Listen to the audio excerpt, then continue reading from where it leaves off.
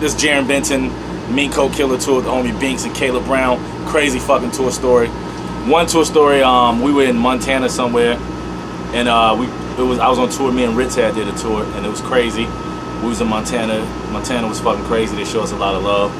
So after the show, a lot of females wanted to hang out with us, and we ended up just going to a bar. We didn't hang out with nobody, but a couple of the local females were there. Happened to be an older female with her daughter. She was there.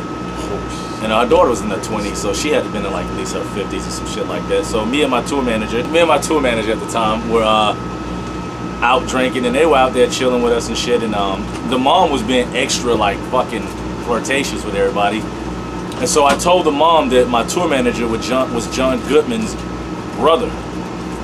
And she was like a John Goodman fanatic. By the way, those of you who don't know who John Goodman is, he was the nigga that played, and he was Dan from Roseanne. He played in Roseanne. That if you too young to know what the fuck Roseanne is, he played in fucking The Hangover. I think it was Hangover 2. He was like the bad guy whose house they broke in, stole the gold and all that shit. Anyway, I told the fucking lady that my tour manager was John Goodman's little brother. And her panties got wet, and she was like, oh my gosh, she was the biggest John Goodman fanatic. Let me say, make a long story short, he ended up having sex with her off the strength that she thought he was John Goodman's brother.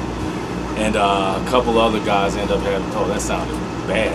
One other guy had sex with her daughter. And what I hear, when the tour manager was done with the mom ended up having sex with somebody else. And that's somebody else who had sex with the mom. When he walked out of the room, he said the daughter was on the floor listening to them have sex and masturbating. Yeah, so that's... What the fuck is this shit? Yeah, yeah. I heard the story. Yeah, so... Yeah. Hey, he really do look like his little brother, though. So, yeah. I thought it was pretty fucking sick, me personally.